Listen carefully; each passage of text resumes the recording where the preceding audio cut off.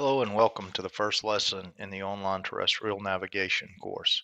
This lesson will be on course by terrestrial observation. Let's take a second and pause and look down in the description of the video. You'll see a link. That link is to a worksheet that you can download. It's a PDF file. You can download the worksheet that goes along with this video. I would encourage you to work the worksheet and work it until you are consistently making a 90% or better, and then you'll be ready to move along to the next lesson. But again, the link to the worksheet is in the description of the video. Some of the terms and phrases that you'll be using in this lesson are true course and true bearing. This is the actual course your vessel is traveling or the actual bearing between two objects. All chart work is done with true readings. Observations by gyro or magnetic compass must be converted to true readings before applying them to a chart.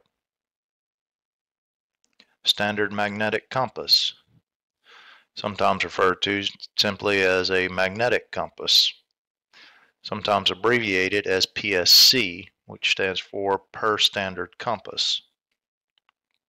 To convert a reading from true to magnetic or a compass course, or vice versa, two corrections must be applied to the reading. A gyro compass, sometimes referred to simply as a gyro, and sometimes abbreviated as PGC, per gyro compass. You'll see that abbreviation a lot in the Coast Guard practice questions. To convert a reading from true to gyro, or vice versa, only one correction need be applied. Magnetic north. Magnetic north is the direction a magnetic compass points. Magnetic north is not the same as true north. The difference between magnetic north and true north varies depending on where you are on Earth. The name of the correction applied to magnetic north to get true north is called variation. Let's take a look at how variation works. Okay, let's say we are somewhere over here on the globe, and we're wanting to go to true north, which is right here somewhere close to the end of the international date line. Not exact, but you get the idea. And we'll see if we can make this happen. And magnetic north is somewhere right along in here. Not exact, but in the general vicinity. Just drag this out of the way and pretend like it's a longitude line on the globe. The difference between these two angles right here is called variation. And it varies depending on where you are on Earth. If this is us, you can see as we travel, that angle changes. Come down over here, it gets smaller, gets bigger, does all kind of weird stuff when you get up here. But that difference between true north and magnetic north is known as variation.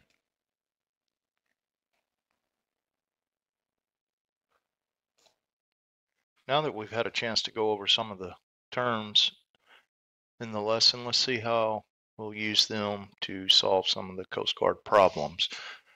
One of the things you'll do is conversion from true course to per standard compass course, and to make this correction you need to have true, variation, magnetic, deviation, and a compass course. We'll have a little diagram here that you'll use to solve this. Okay, this is one of the questions off the Coast Guard exam. While proceeding up the channel on a course of 10 degrees per gyro compass, you notice a pair of range lights in alignment with the mast of your vessel when viewed forward.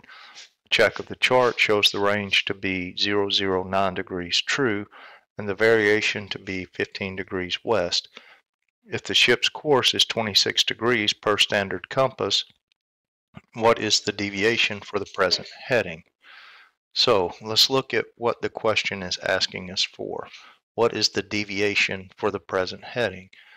Deviation being related to a magnetic compass, this will be the diagram that we use to solve this problem. TVMDC. If this is not already ingrained in your head, it will be soon enough. True, variation, magnetic, deviation, and compass course. Also, this little diagram right here tells you what to do to the correction. Now let's look at the problem and see what information it gives to us. First thing, it tells us that 009 degrees true is the course, so let's put that next to the true. The next thing it tells us is the variation in the area is 15 degrees west. So let's put that beside the variation. The next thing it tells us is our ship's course is 26 degrees per standard compass. So we will put 26 degrees down here next to the compass. Now looking at this diagram here, as you work down the diagram, you'll add westerly corrections, you'll subtract easterly corrections. So we're looking at 9 degrees true, a variation correction of 15 degrees west, so we're going to add that 15 degrees and we'll get 24 degrees for a magnetic course. Continue working down to go from 24 degrees to 26 degrees. We'll have to add a correction, so it'll be a westerly correction, and to go from 24 to 26 we will add 2 degrees west, and your answer is 2 degrees west.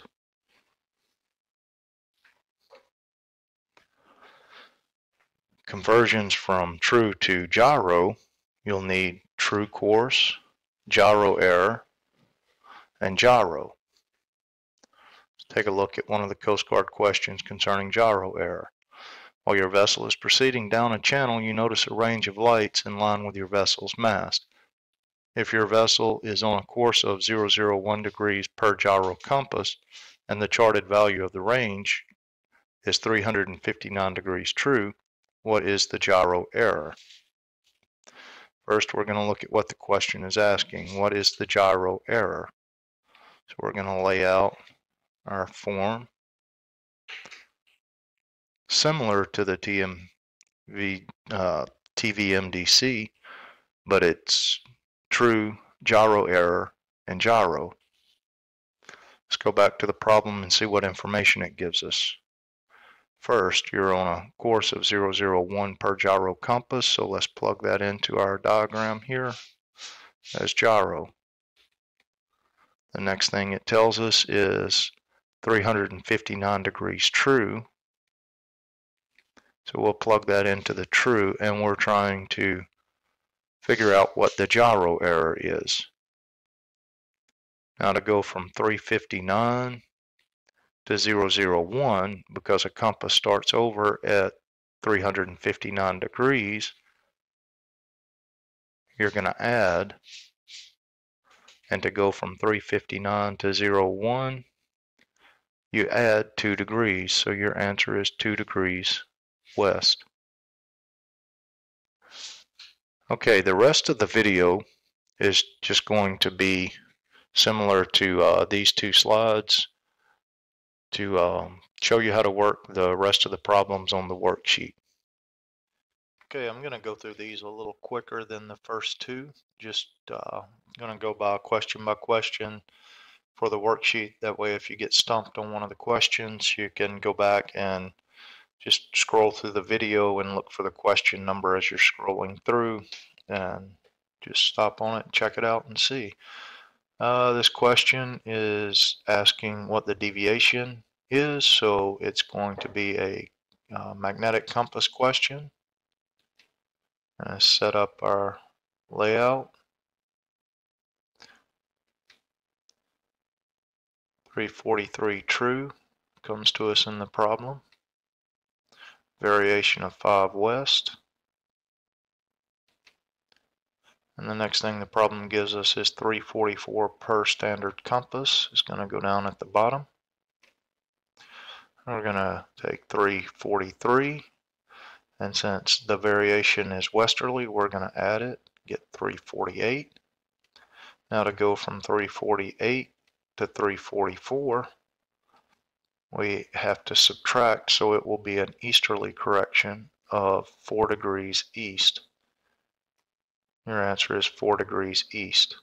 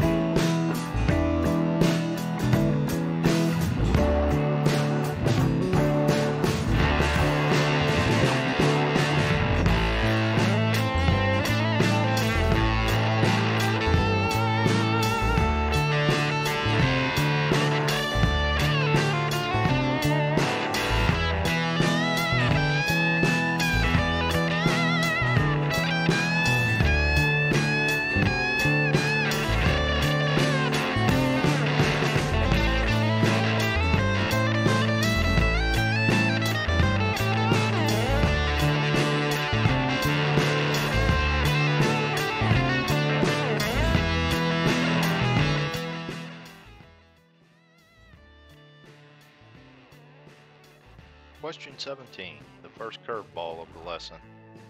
It seems to look like all the rest of the questions it's asking for deviation.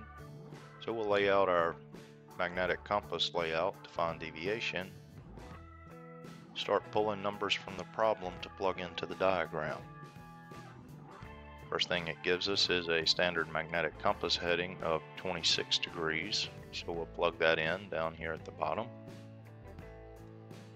It gives us a variation of 9 degrees east. So we'll plug that in. And now what? It doesn't give us any true headings or true bearings to work with, so we'll have to figure it out. If you'll remember, question number 2, we did a gyro layout.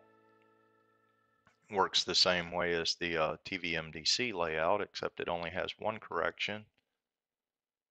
So if we'll lay the gyro out and plug these numbers in, it gives us a gyro compass heading of 34 degrees. So we'll put that in as the heading. Gives us a gyro error of 1 degree west. Now all the questions before, we have used this side of the little diagram because we're working down the TVMDC. This diagram also applies to the gyro layout as well. We're going to use this side of the diagram not because we're working a gyro problem, but because we are working up the problem.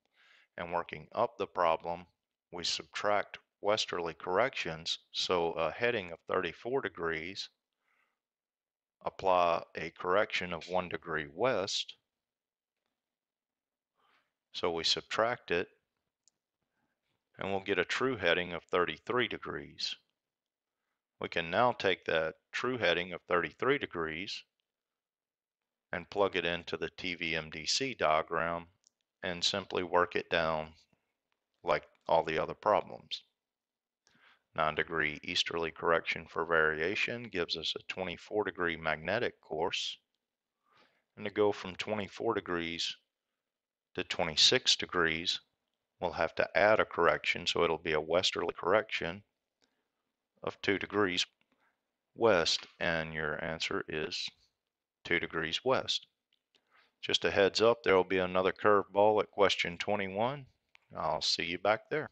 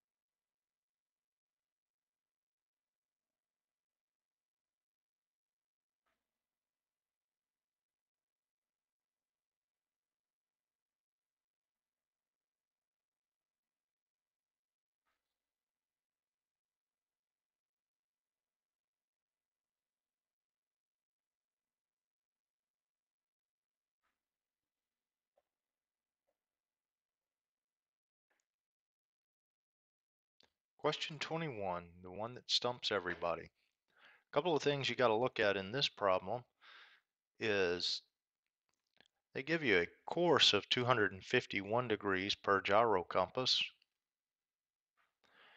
and the range is in line bearing 192 degrees per gyro compass.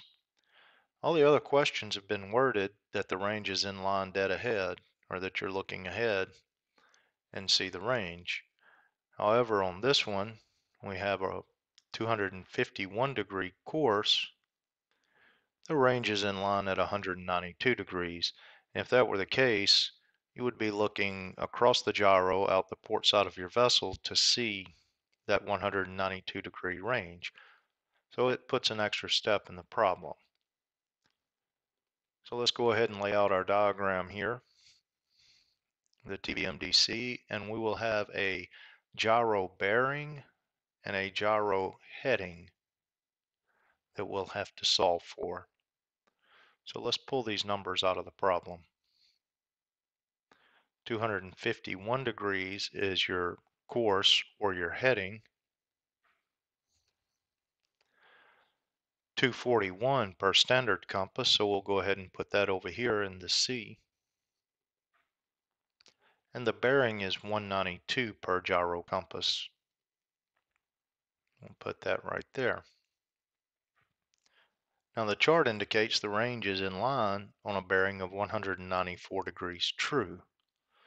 So let's plug that into the bearing. And we can solve the gyro bearing now to get our gyro error. To go from 194 to 192, working down the problem, we'll have to subtract. So it'll be an easterly correction of 2 degrees. Now we have a gyro error that we can plug in and get a true heading. So working up the diagram, 251 degrees. We will add the easterly correction because we are working up. And we'll have a true heading of 253 degrees. Now that we have a true heading by gyro, we can plug that in over here, the true heading on the standard compass, and simply work it down the same way the other questions are worked down. Variation is 16 degrees east. Go from 253, 16 east, we'll subtract, get a magnetic course of 237. 237 to 241 we'll need to add. So it'll be a westerly correction of 4 degrees. So your deviation is 4 degrees west. Okay, question 22. While entering a harbor on a course of 225 degrees per gyro compass, you take a bearing on a pair of range lights and get 220 degrees per gyro compass. Notice the question doesn't say that that range is dead ahead in line. The bearing on the chart is 217 degrees true. The variation for the area is 6 degrees west and the deviation is 2 degrees west. What course would you steer per gyro compass to make good a true course of 232 degrees? So they're asking what course would you steer per gyro compass to make a good true course of 232 degrees. In case you haven't picked up on it by now, the Coast Guard loves to throw extra information in these problems, stuff that has nothing to do with what you need to solve the problem. Right here, they give us the variation and the deviation in this problem. We don't need it to solve the problem. Another thing they give us is the course per gyro compass that we are steering right now. Again, we don't need that to solve the problem. So we don't really need our TVMDC diagram here, but what we do need, just like in question 21, we're going to have to work down 2 gyro diagrams. So let's lay out our gyro diagrams, and again we'll have a bearing and a heading because it's given us a true bearing of 217 degrees on the lights.